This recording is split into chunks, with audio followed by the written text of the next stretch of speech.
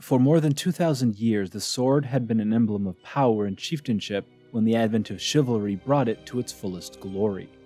By about 1150, it had attained a complete symbolism. To all the ancient traditions was added the final touch of Christian sanctity. The form it had developed during the Viking Age was easily adapted and made holy by the Church, and the cross which it formed became a protection against sin, a reminder that its owner must use it well in the protection of the Church and to the confusion of the enemies of Christ. Its two-edged blade stood for truth and loyalty, one side for the strong who persecute the weak, and the other for the rich oppressors of the poor.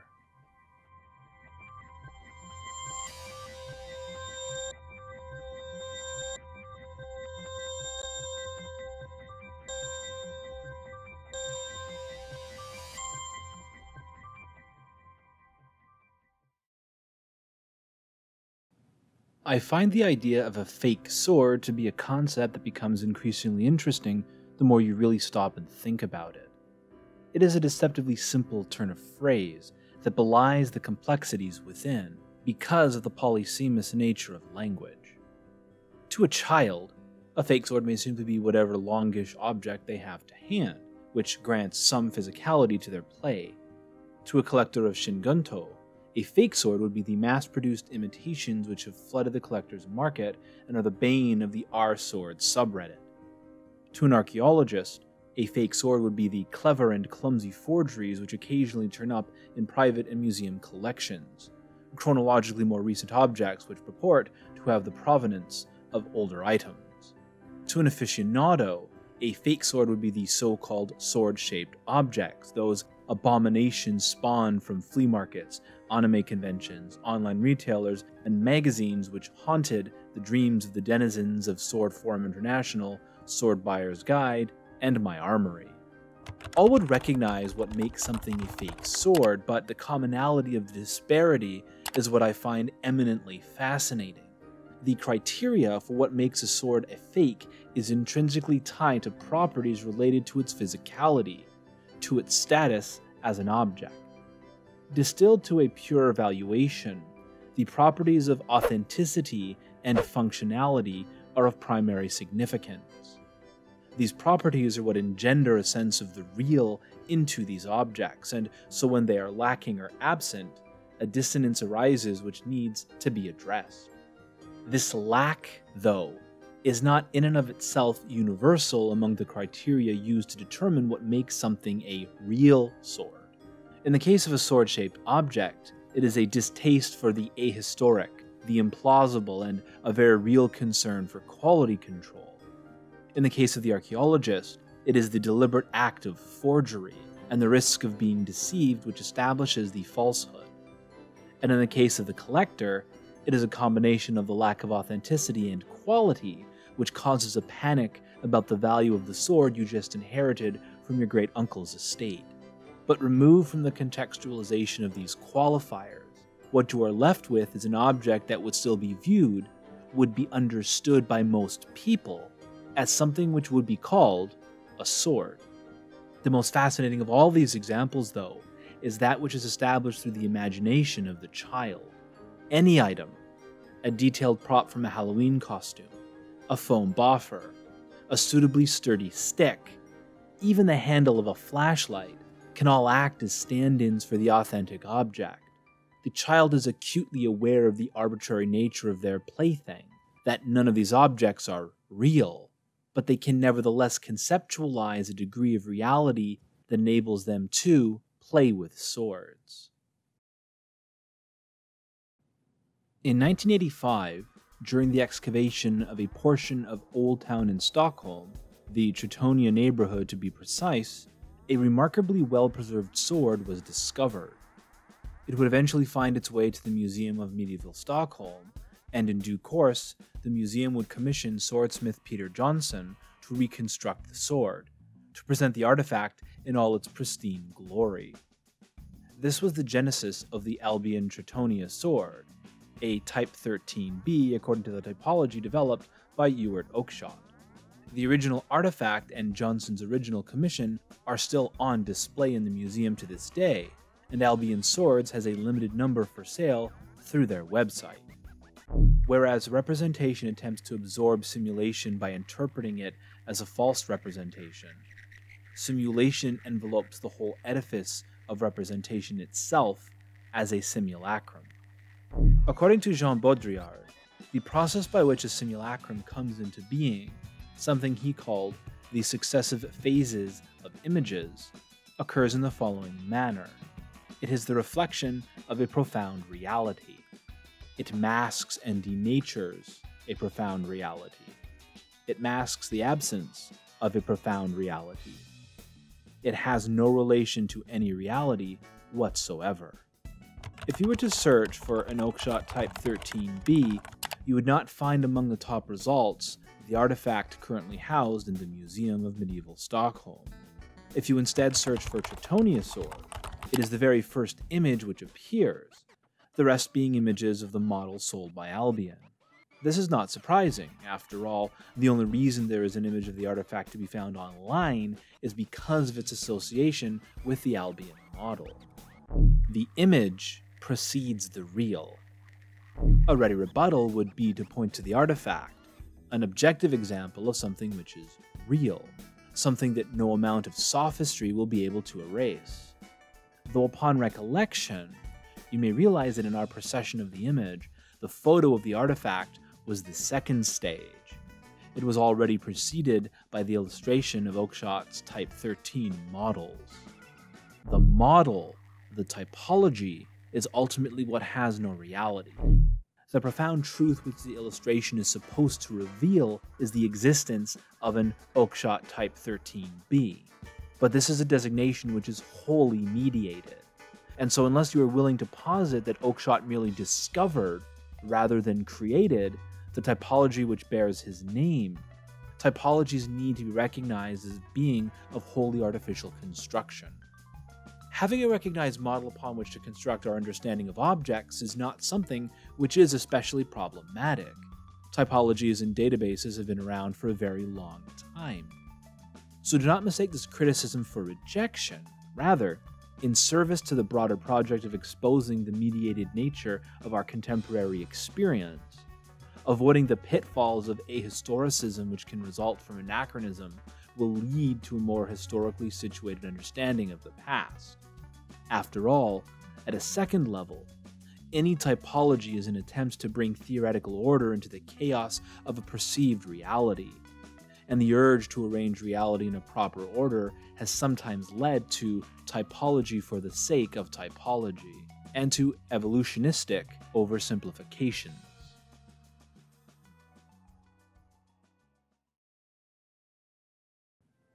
As warfare marched hand in hand with industrialization, and as combat became increasingly mechanized throughout the first half of the 20th century, the use of the sword as a weapon of war was gradually phased out.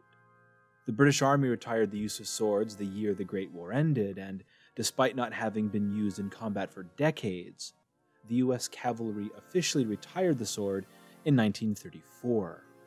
The Imperial Japanese Army continued to issue, manufacture, and train in the use of shingunto until the end of the Pacific War, a fact which no doubt contributed to the vaunted status Nihonto would have in the popular imagination of the post-war era. The presence of swords on the battlefield would recede, and the value of the sword as a weapon would fade with this transition. But objects are not imbued with worth based on their use value alone. Man is not at home amid pure functionality.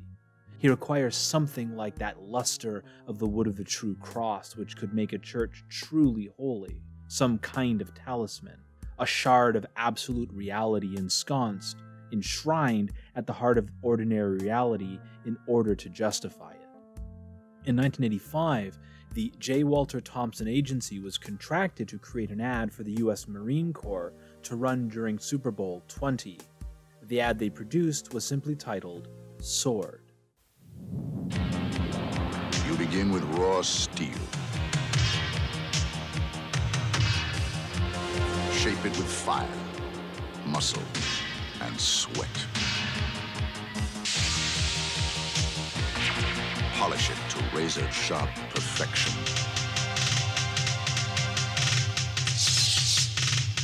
We're looking for a few good men with a medal to be Marines. We were trying to find some symbol or some icon of the Marine Corps. In particular, the dress blue's uniform is so unique. The uniform is always very crisp and just great looking.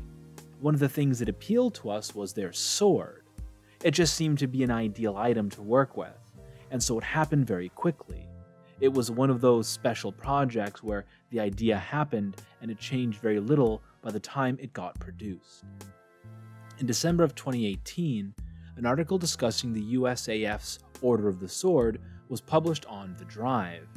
It features several images of the bearing swords which are used to open the proceedings of the presentation ceremony for the award. The Order of the Sword is an award which is the highest honor enlisted personnel can bestow upon an officer, and despite the attention-grabbing headline, the swords which are actually awarded are of a more traditional Masonic style.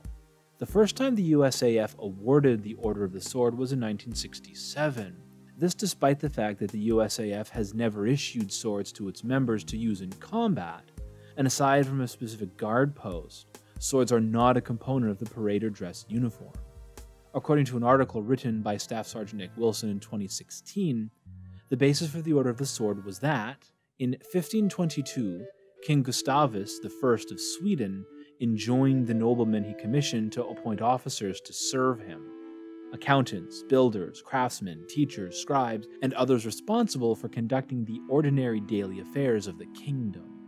The system worked so well, it was incorporated into the Swedish army as a way to establish and maintain a cohesive, disciplined, well-trained force to protect lives and property in the kingdom.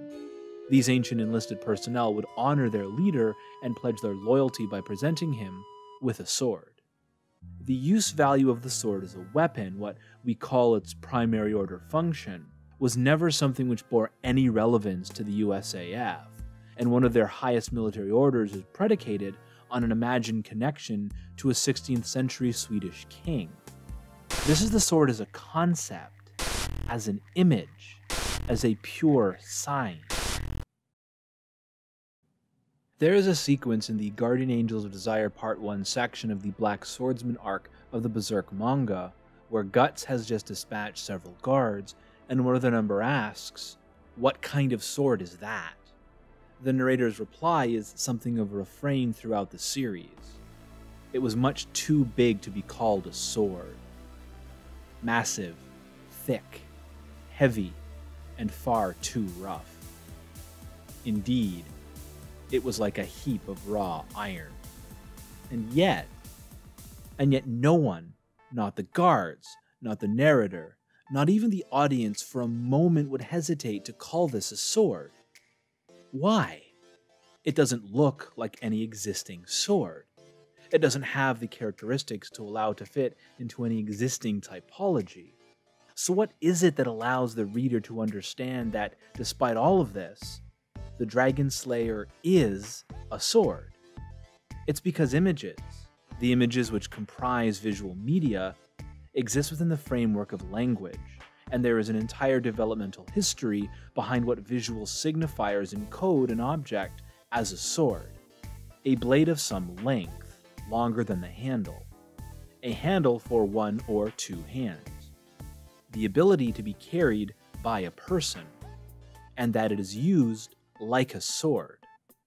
This is possible for the simple reason that the first order function, the use value of the sword as a weapon, has been superseded by its second order function, as a signifier of martial prowess. Swords have lost their materiality and have been transformed into pure simulacra.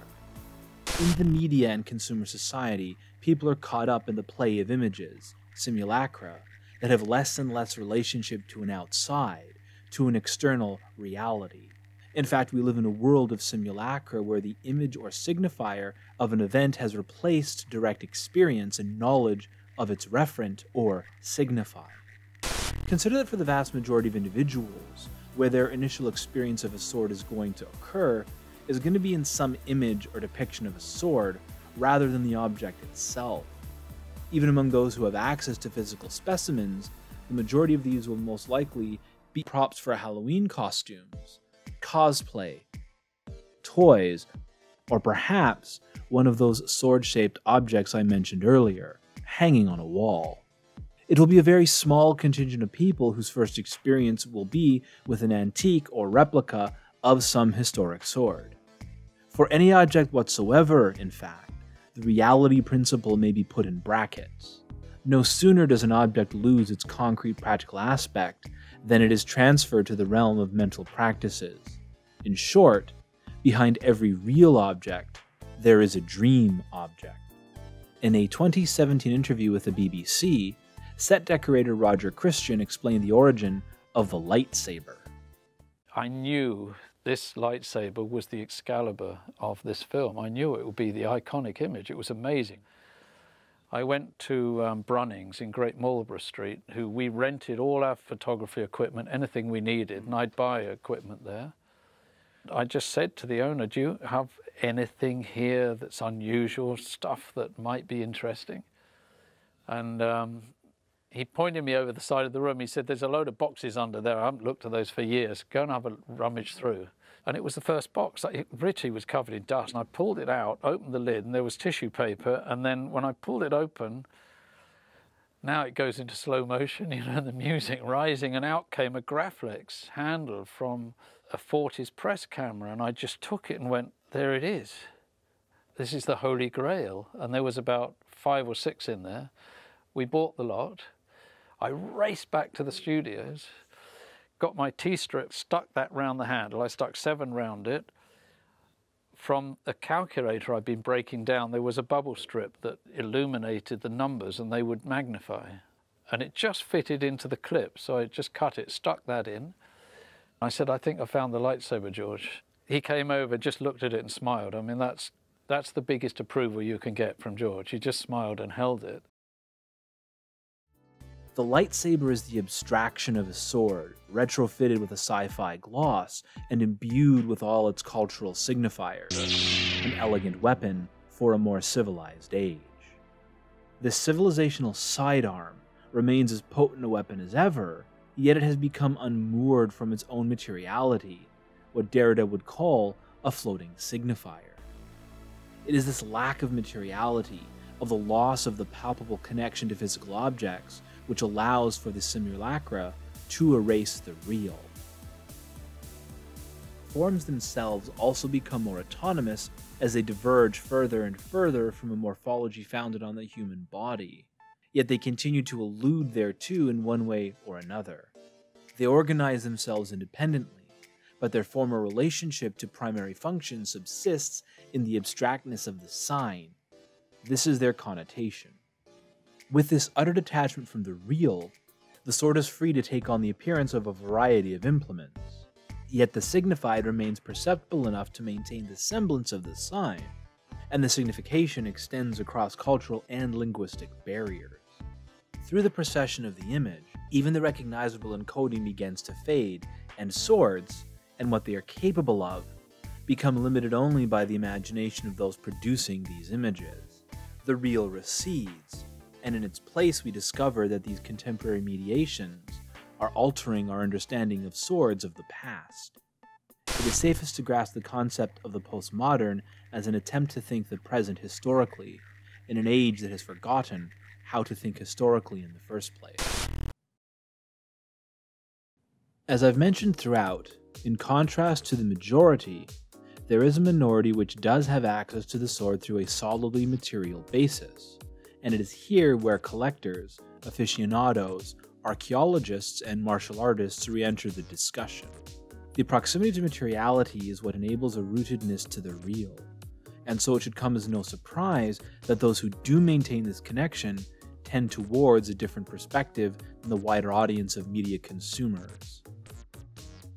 Any material object constitutes the intersection between social context and the codified connotative ideologies of social practice on the one hand, and the material, objective production or design practices which produces the object world on the other.